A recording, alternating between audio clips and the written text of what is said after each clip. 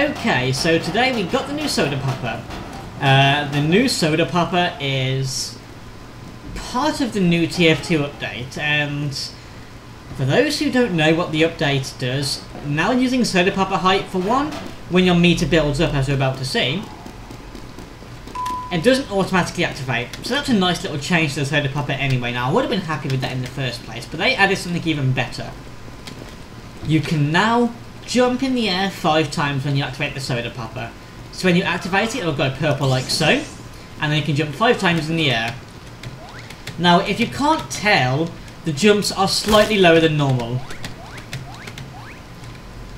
So the jumps aren't as high as usual. So I figured, let's experiment. And then I grabbed the winger. Now for those who don't know, with the winger, while it's equipped, it gives you additional jump height. And it does work in conjunction with the new soda popper like so. We right click, equip the winger. And there's the extra jump height. So we do go slightly high with the new winger. But I want to take it slightly further than that. So first of all, I'm going to give myself a lot of health. Okay. So I have a whole bunch of health now. Now you don't need a bunch of health to do this, but I'm just going to make it easy for myself. We're going to build up some height. And we're going to equip the Boston Basher. Now let's see just how much we can jump scouts.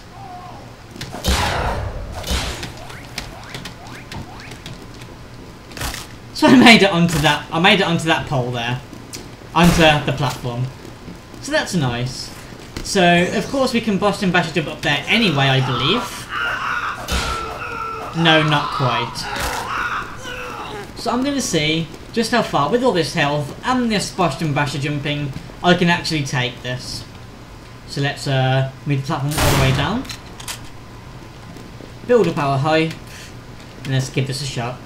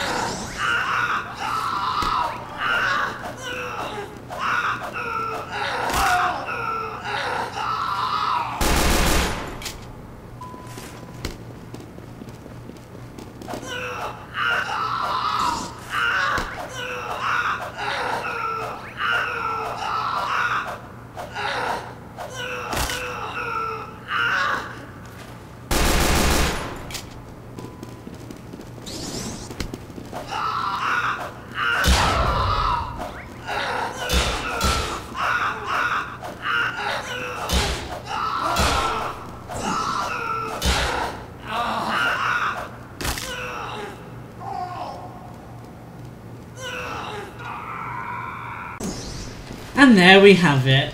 A new Jump Scout loadout that includes the Soda Popper, the Winger, and the Boston Basher.